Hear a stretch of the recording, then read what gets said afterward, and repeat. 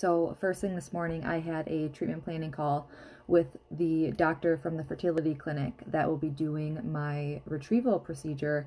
And I know I feel like I say this all the time, but every new step like makes it feel so real. But it's so real because like next week we start. So I go in for a COVID test next Monday, and then next Thursday is like my baseline visit, and I get my injection training, I do blood work, I get an ultrasound, and that's when they'll really figure out like my hormone levels as to when I start my injections and to how often I will be going in for monitoring treatments.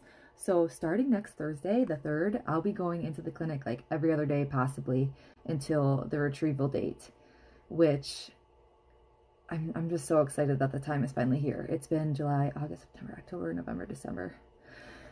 5 months in the making. So it's so wild.